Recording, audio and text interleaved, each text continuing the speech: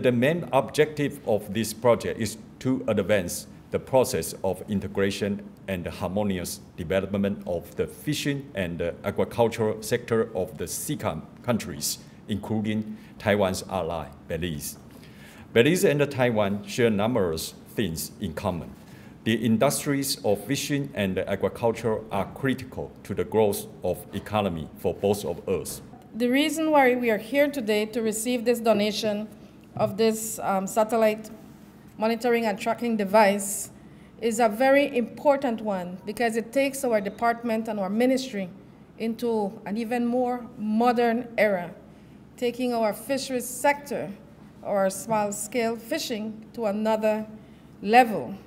I understand the vessel monitoring systems were initially piloted in 2019 when 76 units provided by the Wildlife Conservation Society were donated. We have tried at least 3 types of tracking devices since 2017.